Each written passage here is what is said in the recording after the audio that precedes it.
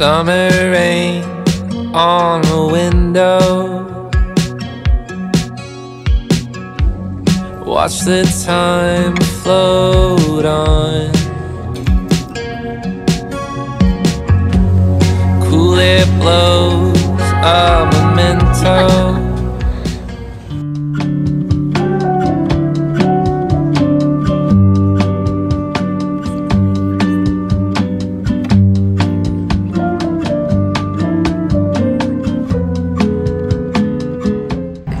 Hi people of the Philippines, mabuhay! So, on-site tayo ngayon. One day na nga lang yung on-site ko. Nakalimutan ko pa yung ID ko. Ang galing talaga! Ang galing-galing! Wow! Ayun, so, every Thursday lang on-site ko. I will be doing some stuff. Medyo mas maaga ako ngayon because I have a class later. Start na rin ng master's class ko, masteral class ko. So, medyo hectic na ang magiging schedule natin. As you can see, and as you will see in this video, I have been teaching sa brex as a lecturer na din during weekend, pero hindi lagi. I also have a class on Saturday, so I don't know how to fix my schedule, honestly. Kaya yan, I am doing fine. I hope you're doing fine too. And I hope I will be able to see you in person if you will be reviewing in brex. Gusto ko lang din sabihin na grabe pala talaga yung difference between if everyday on-site ka and you have a work from home setup. I think yung setup ko ngayon is a good mixture of both, mainly because I still have on-site every week. So parang may sense pa rin ako of work, pero at the same time hindi ako super exhausted because of commute. I can manage my time better kasi, you know, work from home setup. Wow! And there are a lot of things that you can do at home. I also able to do some side hustles, do the things that I like. Na kumakapapa ako sa mga bagay-bagay dito sa new work ko, but it's good. You know, my brain is working and that's what I like. I hope I could be an immunizing pharmacist. Yun talaga yung target ko din eh. So, but mahirap siya kapag ikaw lang as an individual. Dapat may institution ka or you have people na kasama mo. If you're a pharmacist and you know how to be an immunizing pharmacist ng madaling paraan, kasi mahal niya, and a lot of trainings, of course, lectures and practicals, hit me up. That's all for me. Yun lang for my update for this few weeks.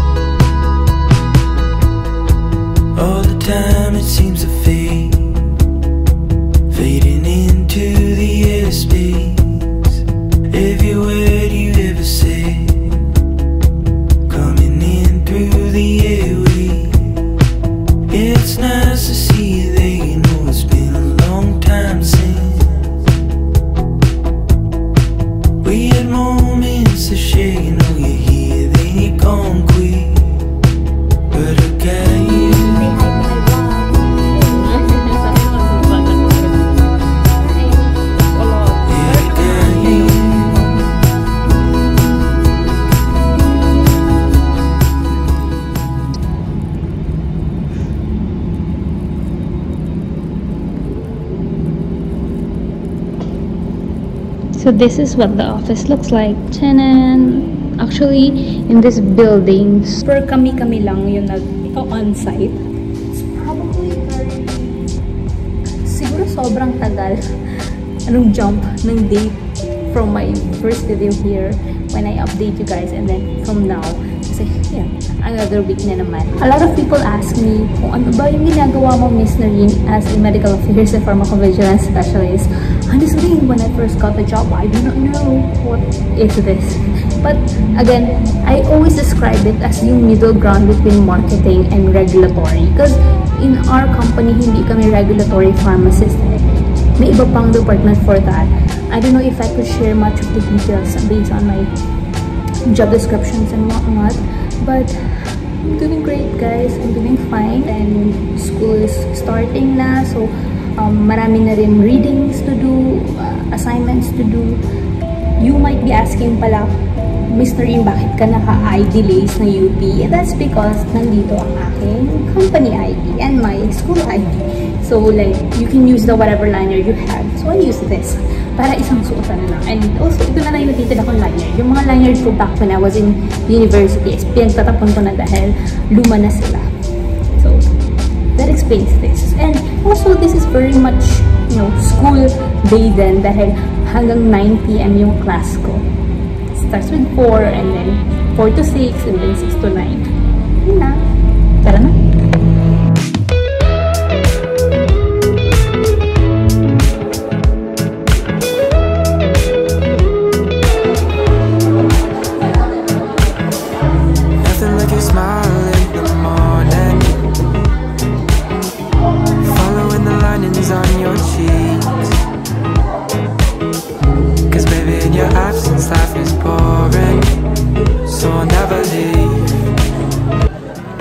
Ready na kayo?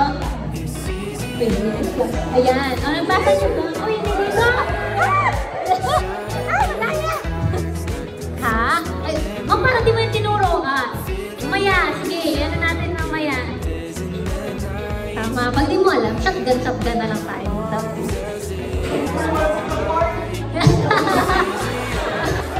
parang ano na, tama yung sagot niya, no? Confident.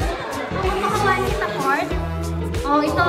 May una agad na ngayon ay sabi, hindi naman itong tinuro ni Miss Noreen. Ayan, ang una kong lesson for the day. Meron pong lalabas sa board exam na hindi namin matuturo. Yun po ang unang lesson of this quiz, okay? Ang pag-aaral mo sa board exam ay strategy. Hindi dapat utak lang yung pinapagana, no? I mean, yung talino. Dapat magaling po tayo mag-strategize. Nakalagay dyan, board exam question. Lumabas yan as it is. Anong sagot po natin? Kapag magsasagot kayo, always choose sino yung pinakatama.